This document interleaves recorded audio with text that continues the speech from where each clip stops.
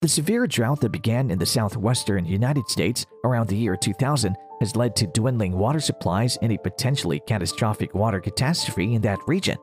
In spite of the fact that many local governments have developed effective water conservation measures, they have done nothing to curb population expansion, the principal driver of rising water use. So in today's video, we will discuss the water shortage in the US Southwest and what can be the consequences if nothing is done. Before we begin, be sure to subscribe to our YouTube channel. With water resources decreasing and demand increasing, many areas of the world are facing a water crisis that could affect their daily life soon. Large hydroelectric power facilities that provide electricity to millions of people in the region would have to shut down before water runs out. The loss of electricity and the depletion of water supplies would generate widespread anarchy in the afflicted areas, since they pose a serious threat to people's lives and prompt millions to swiftly relocate out of the southwestern region in search of safer environments. Extremely large water storage facilities have hit new lows. The population of the American Southwest has exploded in recent decades as people flee to the region in search of better weather.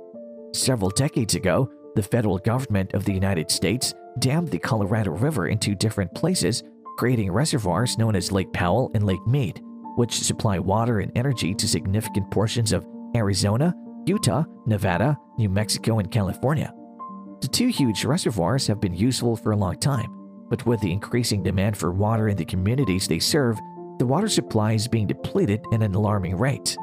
Considering the severe drought plaguing the southwestern United States because winter storms are being deflected north into Canada, this is a major cause for alarm.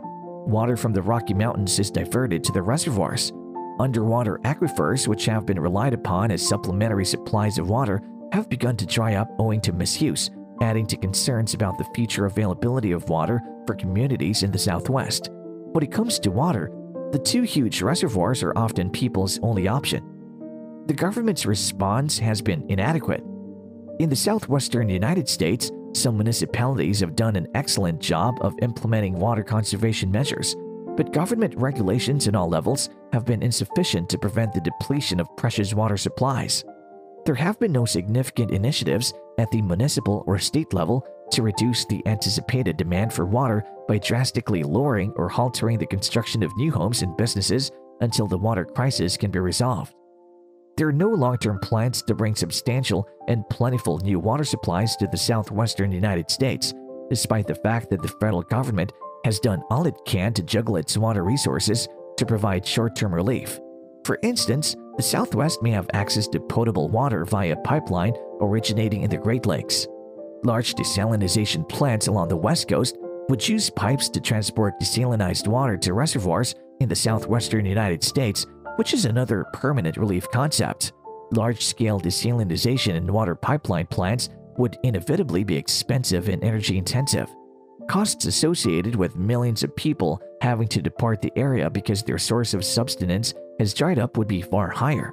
Only a massive organization like the United States government could afford to undertake such a long-term commitment.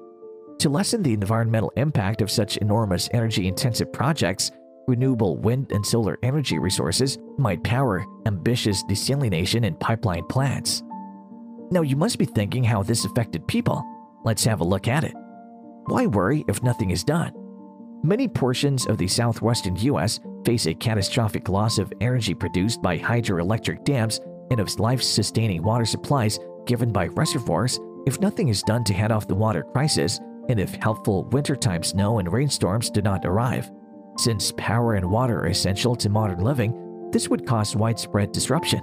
As cities and towns across the country struggle to accommodate a sudden influx of new citizens, the resulting chaos and strains would spread to the areas to which the water refugees flee.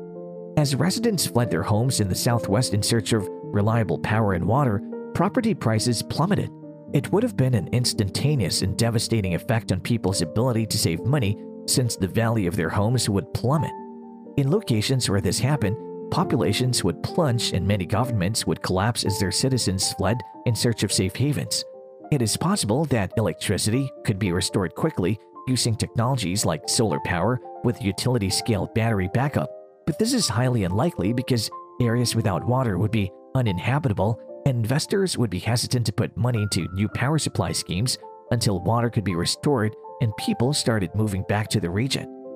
So this was all about the water shortage in the US Southwest. Immediate steps are to be taken to ensure the water can be restored so people can start living normal lives again. What do you think the US government can do in order to protect the people of Southwest from water shortage? Share your thoughts in the comments. We'll see you in the next one.